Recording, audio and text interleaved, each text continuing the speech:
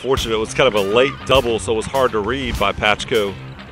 O'Neal inbound, left block extended for Waninger and a fadeaway, good from 10. Xavier's within one, 18-12 first half. Only for the Musketeers at the whistle, has the inbound in a left block, puts it up and over Castleman, center lane. For the first time all season, I felt like we just quit and we let the physicality get to us. And obviously I need to find a way to motivate these kids and get them over the hump, but I couldn't be more disappointed right now.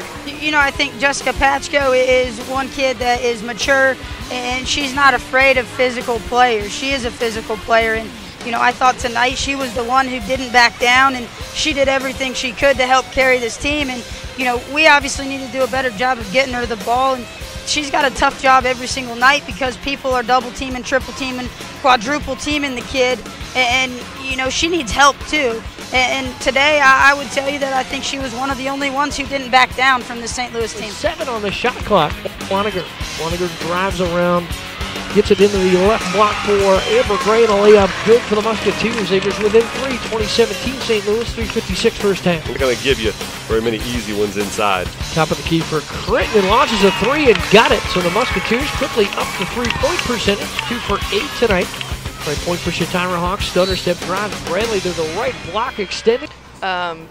It wasn't on offense. It started on defense. Didn't have defensive pride. Didn't have enough effort.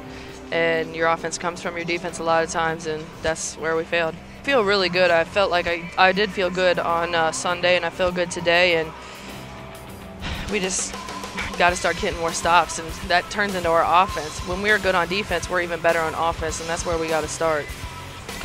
Not really, just get more comfortable with so much of double teaming. So we work on that a lot in practice, and I know I got to have more shot attempts than 4, but just got to keep working through the double teams.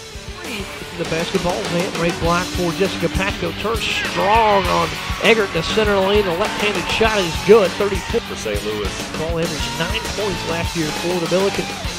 Left side of the lane for Jessica Patchko, turns on Womack, shots up and good. Womack tried to flop there and draw the ball for the Musketeers. That's the right point for Waninger. Catch for 3, shots up and good. Ashley Waninger made her second 3 of the night.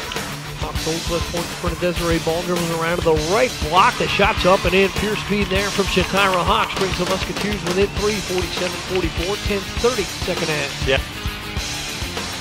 Critton at top of the key. Inside the layup, good for the Musketeers.